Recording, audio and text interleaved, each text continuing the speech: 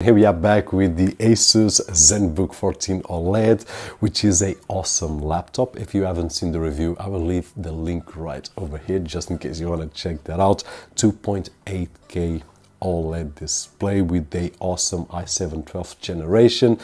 But today it's not about the laptop, it's about what kind of performance we'll be able to achieve if we connect an external GPU to this awesome laptop, so that we can take it to work, take it anywhere, do all kinds of jobs. But when we arrive home, if we want to set it up with an external display, which was the way that I did test it out, we have a different level of gameplay. Now, this laptop comes with Windows 11, as I stated on the review, but if you have a computer without your Windows activated, don't forget to check out a link down below for cdkeysales.com, where we can get official OEM keys for Windows 10, Windows 11, a platform that we have been using for the past few months. Is really easy to purchase, easy to activate, and with the coupon code RJCK, you will get an extra 30% discount, just in case you want to check that out. Now, let's talk about this setup, which in my opinion, I love it. Not all laptops will be able to do this. They will have to have a Thunderbolt 3 or Thunderbolt 4 connection, which is the case of this ASUS.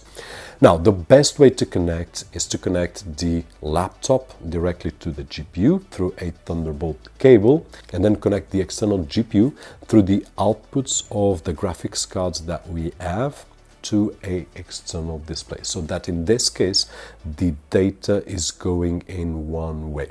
We will be also able to use a setup with just the laptop and the external GPU, but in this particular case we will have a bottleneck in terms of data, because it will be passing through the both sides so that it can display the image right over here, and this is not the best case scenario. We have done these tests with the Space Edition laptop.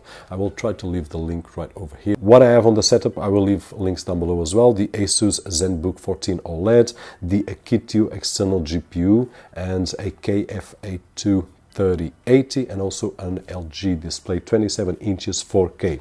My tests were all 1080, so that you can have a balance and then compare with other machines. In terms of results on 3D Mark, we are getting, just with the laptop, roughly 1700, but when we connect the external GPU, we are getting roughly 13,000. So you can see the huge difference.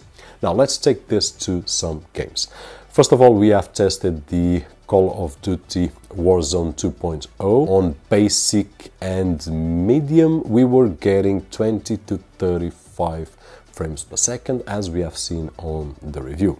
Now, when we connect the external display, we increase the graphics to balanced, and we still on the 1080 resolution, so that we can keep things fair, and we were getting 90 to 110 frames per second on Call of Duty. So it's a huge improvement, more than 3 times, and we will have a great experience on the game with the same laptop. Now, we also tested out Overwatch 2, and this particular game is some of those games that I would say, hey, if you are just going to play this, then probably the external GPU, it's not worth it, because we can play it on medium settings, hitting the 60 to 70 frames per second at 1080 resolution. But when we connect the external GPU, the story is different. We were achieving between 200 and 250 frames per second, which is an awesome experience. And in this particular case, my suggestion is that we don't need to limit ourselves to play at 1080. We can increase easily to 2K or even 4K and improve the graphics and still have a great experience. So this would be what I would do if I was playing Overwatch 2 with this setup right over here.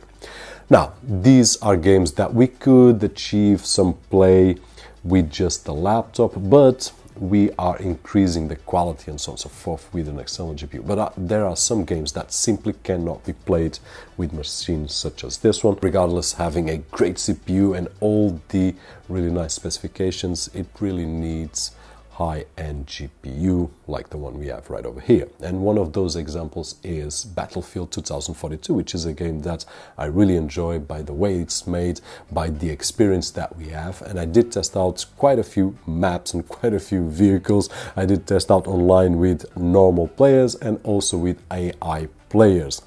On average, which I believe that it's a good balance for the setup that we have right over here, with medium settings, we were getting roughly 70 to 90 frames per second, 1080 resolution, with a really awesome experience, which otherwise would not be possible. This is one of those games that only with the laptop we were getting roughly 10 to 15 frames per second, if that much, and like this we are able to play it. And we are talking about Battlefield 2042, but we could talk about other AAA games which are really demanding. So this is what you can expect from a machine such as this one.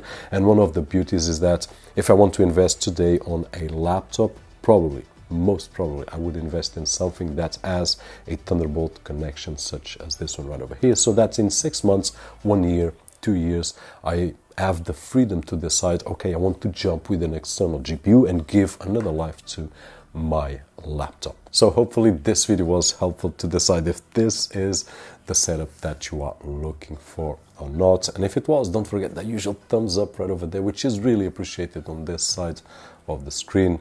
My name is Roberto, and as always, I'll see you guys on the next one.